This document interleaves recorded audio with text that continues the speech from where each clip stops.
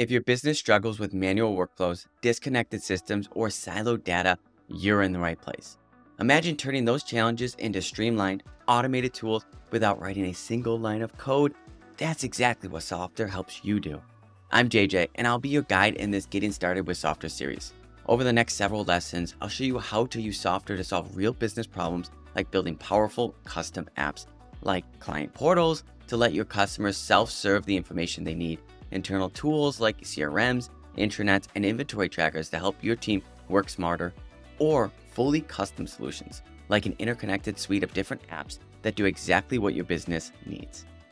With Softr, you'll be able to transform your data into sleek, professional apps that solve complex operational challenges in record time.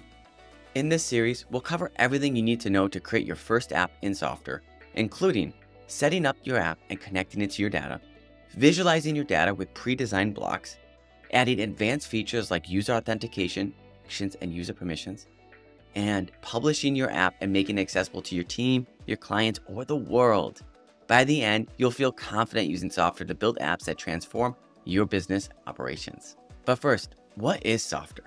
Softr is the simplest way for non-developers to transform business data into powerful custom applications. With native integrations into Airtable, Google Sheets, HubSpot, SQL databases, Notion, and more, 14 at the time of this recording, Softr makes it effortless to bring your data to life. And the REST API connector unlocks limitless potential, allowing the integration of any third-party database. No coding, no developers, just intuitive tools to help your business work smarter and more efficiently. Now that you have a better understanding of what Softr can do, it's time to jump in and start creating. In our first lesson, we'll walk through building your first app from scratch, so let's get started.